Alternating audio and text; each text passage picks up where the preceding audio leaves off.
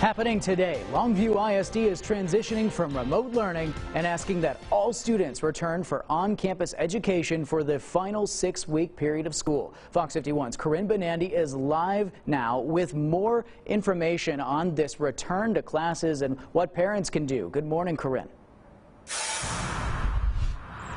Good morning, Perry. All students are being required to return back to campus for their classes this morning. Now, the students were switched over to a remote-style alternative last year when the pandemic peaked. And while this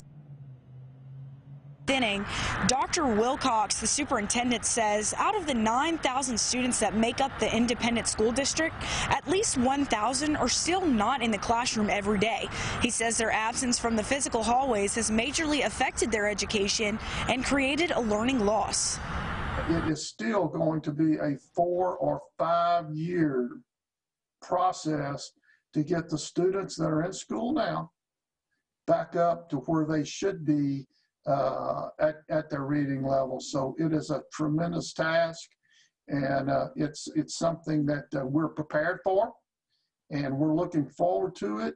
But it's going to be it's going to be hard work for our teaching staff and our principals, our leadership team.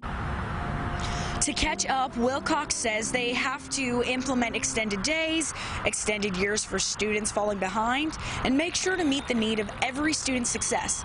Families wishing to continue remote-style learning should reach out to their campus principals. These requests will be considered on a case-to-case basis, and parents can also voice their concerns on this issue during a conversation with Dr. Wilcox. That's happening this Thursday, April 15th from noon to 3. Other than that, good luck to the students that are returning to campus today.